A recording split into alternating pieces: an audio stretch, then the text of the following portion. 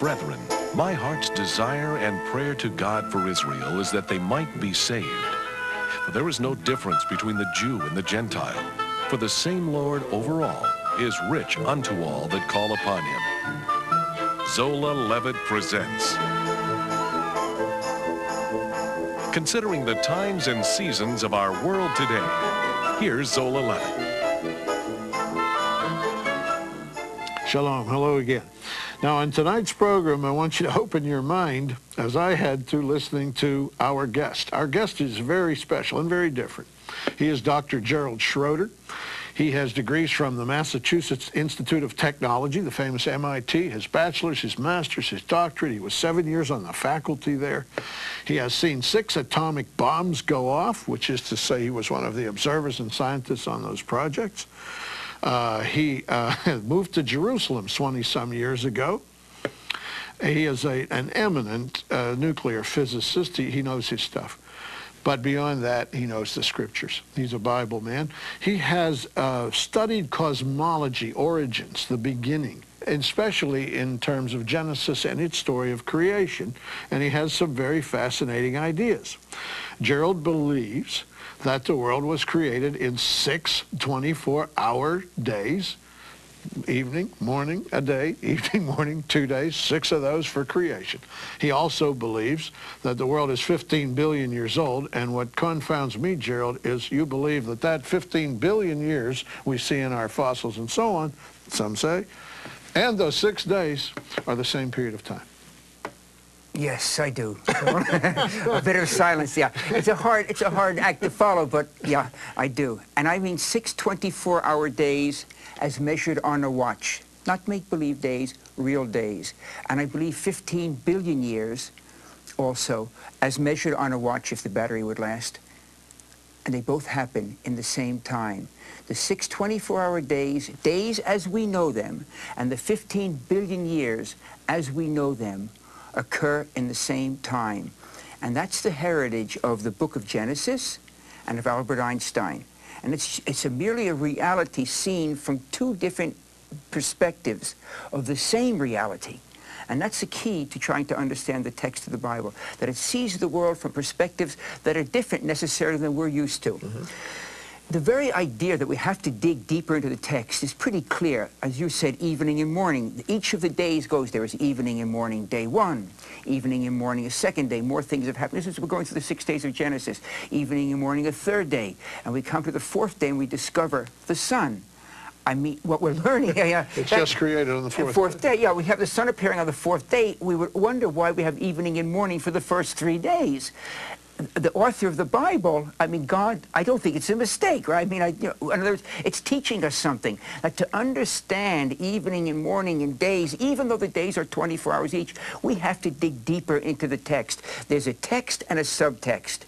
And every ancient commentary says the same thing. The 6 days of Genesis are 24-hour days, but they contain all the ages of the universe. 6 24-hour days contain the ages of the universe. 6 days like this, true days, contain the billions of years, and they both happen in the same time. You're sort of telling me I can pour a gallon jug of milk into a thimble. Almost.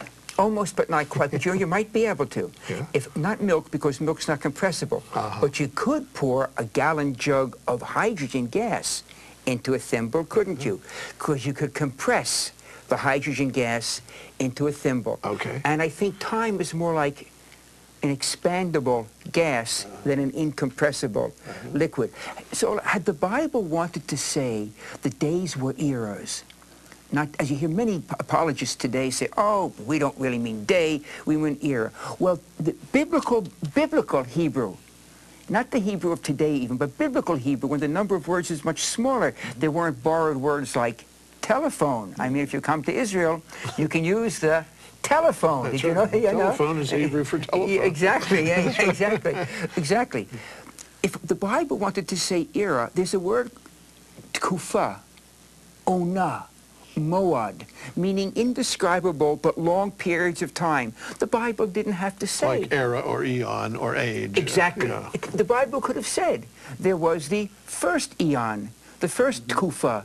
There was the second eon, the second tkufa. It didn't have to say evening and morning a day. And evening and morning are Erev and Boker. That's the Hebrew, and it's commonly understood. Understood. Again, understanding, just to jump off on it, to see for deeper meaning in one of the more easier approaches to understanding the depth within the text. Erev and Boker, before the sun, raises a bit of a problem for an adult reader once he looks into the text. Yeah, evening and morning. Evening and morning. How do they exist before? Yeah, before the sun. And so the Kabbalah, a tradition that goes back thousands of years, before thermodynamics, before, I mean, my undergraduate work at MIT had lots of chemical engineering, lots of thermodynamics in it. My graduate work was in physics. I wish I had been around a few thousand years ago. I would have liked to have made this statement. What does the Kabbalah tell us? That when you look at these words and you see the sun on day 4, and evening and morning for the first 3 days, and all the other 6 days as well, it can't be meaning evening and morning. Let's look at the root of the word. The Hebrew is a shorish. The root of the word erev, ayin reish beit, which is translated evening, means chaos, disorder.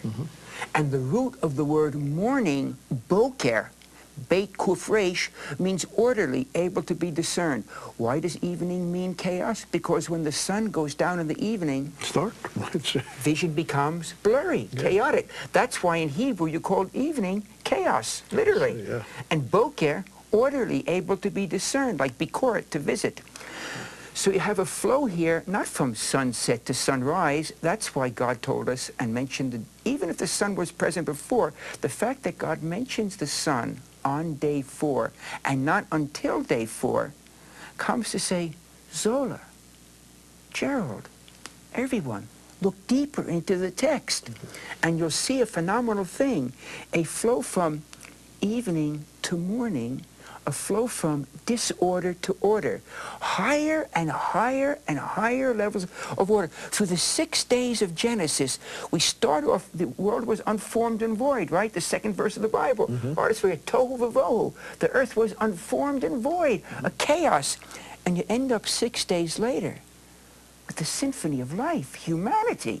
Yeah. And the Bible wants you to be amazed by this. Yes. And it tells you this. There was evening and there was, no. There was disorder, and there was order, higher and higher levels of order. And we have to be amazed by this, that the laws of nature could take a chaos, a tohu vavohu, an unformed earth, and end up with like, trees, beautiful, humans. And it flows higher and higher levels of order. And anyone that studies either statistics or thermodynamics knows that order can never arise from disorder by random processes. It cannot happen. Statistically, the flow is always to greater levels of disorder. Oh, you just have to study the top of my desk. Yeah, exactly.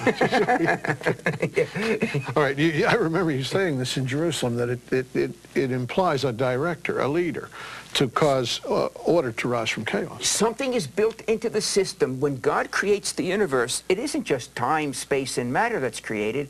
There's time, space, matter, and the laws of nature. These phenomenal God-given gifts to the world that write us into the universe. The most secular of scientists whom I know, when they study the conditions of the universe back here in relationship to the laws of nature, say, it's clear to them the universe knew we were coming.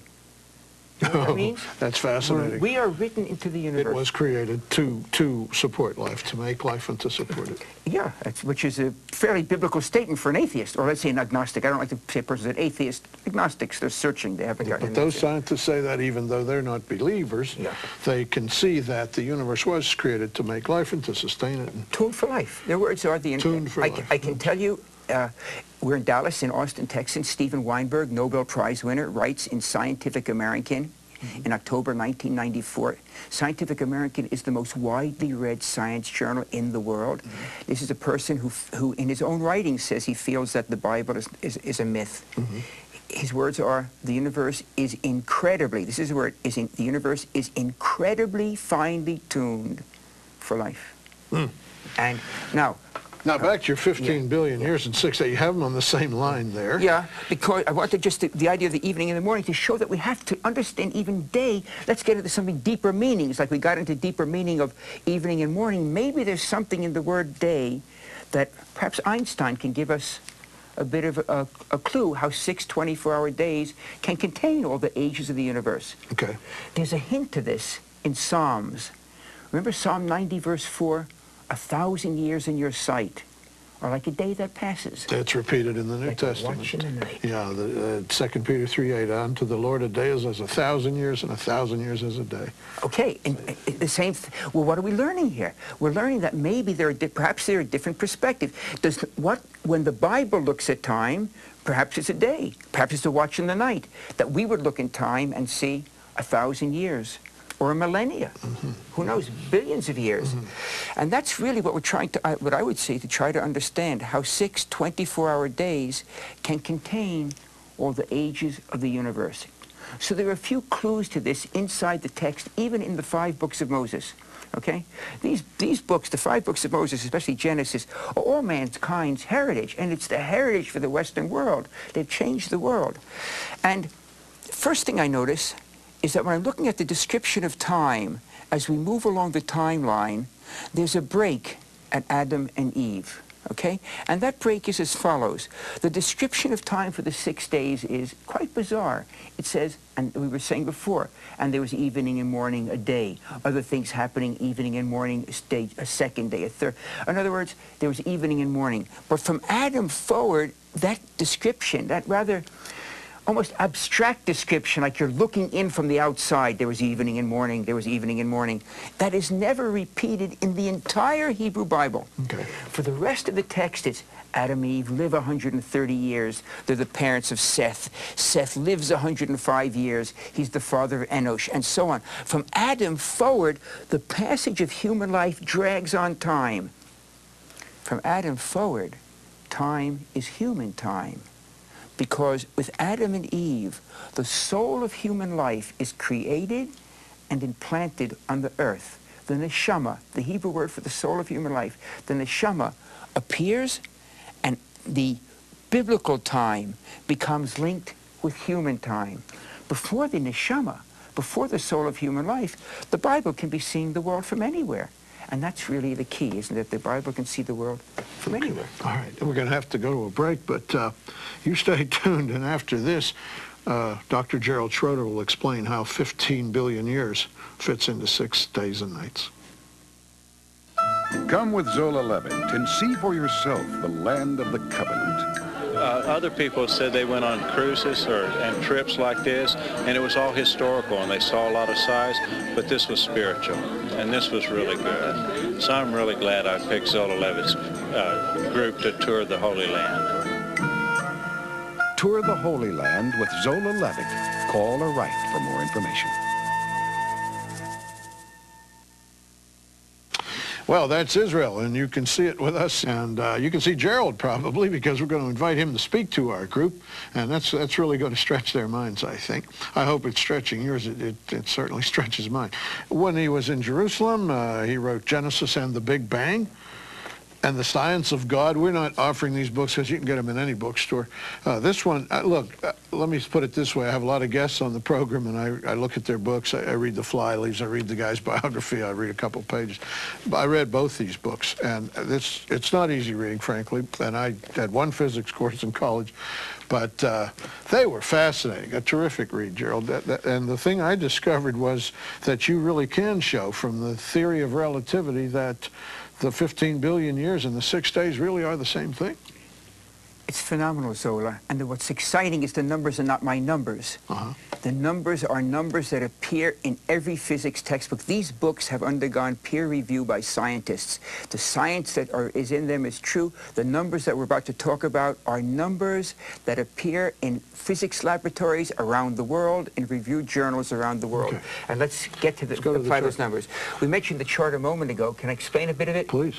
Okay, what's here is essentially a timeline, and it shows the beginning of the universe, the Big Bang, Okay, at the beginning, everything was in a small p and it blew up. Creation, which is important itself. And we remember now that science has come to accept the fact there was a creation. Zola, you got to remember, we have to all remember, just 40 years ago, most scientists said, beginning? There's no beginning. The universe is eternal. Right, yeah. It's amazing. Everyone, science has come to confirm the first word of the Bible. There was a creation. The in the beginning is now scientific fact. Okay. The Big Bang. And then the timeline comes here through 6 days to Adam and Eve, and continues and comes to a number somewhat less than 6,000 years. This number appears often, but there's a question.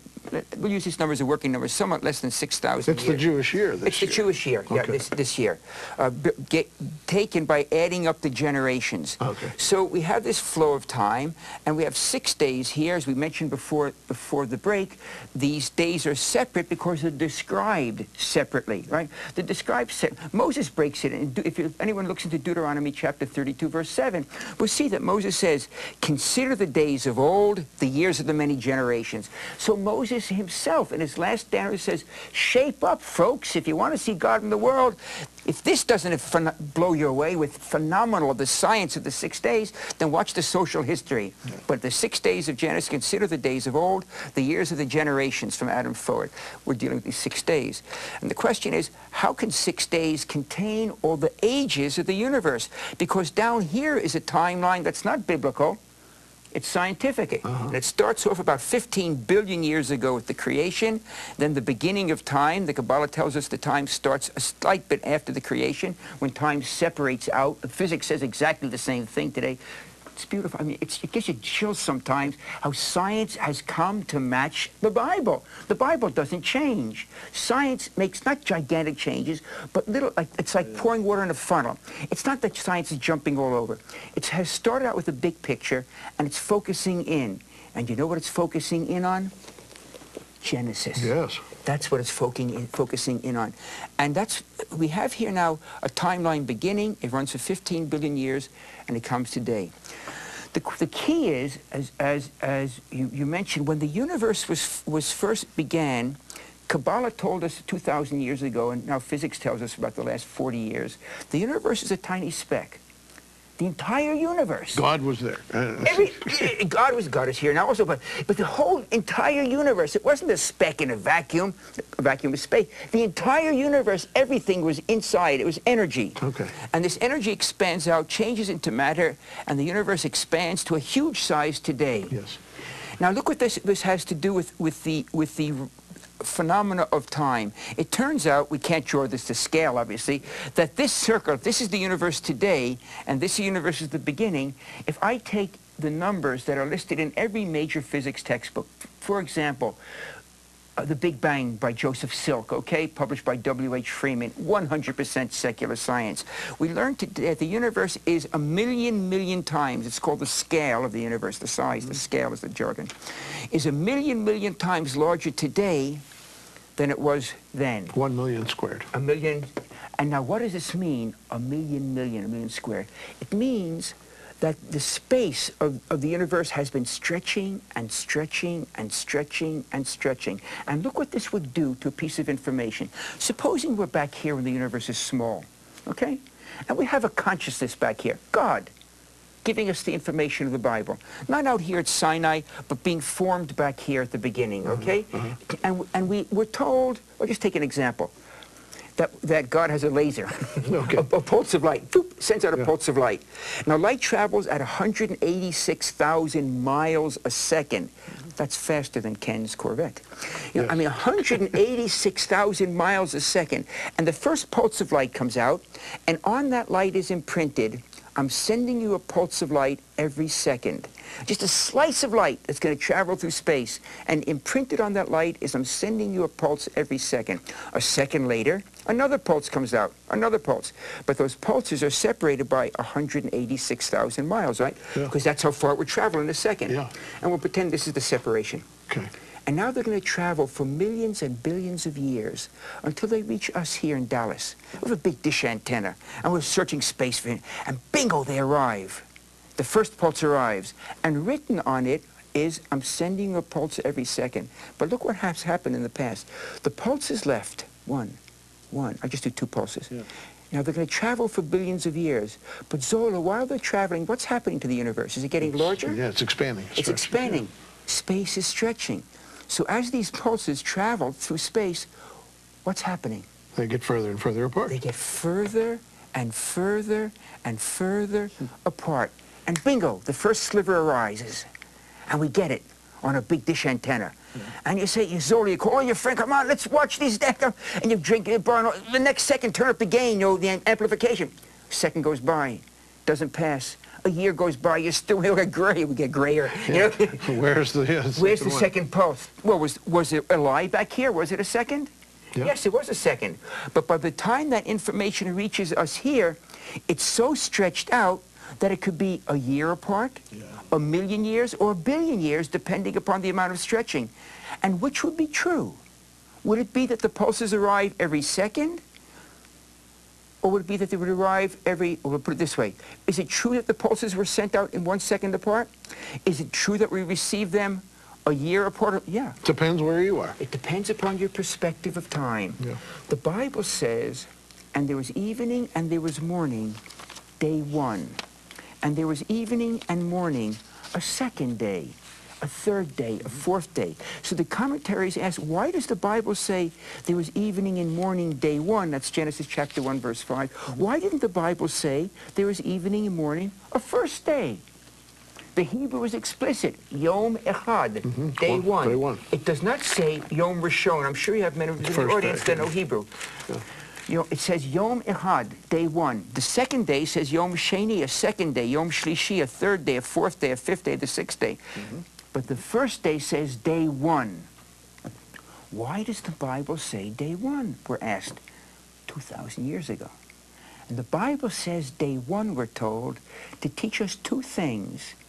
One is that the word one is absolute.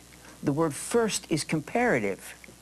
The fact that the Bible tells us day one tells us, first of all, that at this time there was no time with which to compare it. No, it's the beginning. It's the beginning.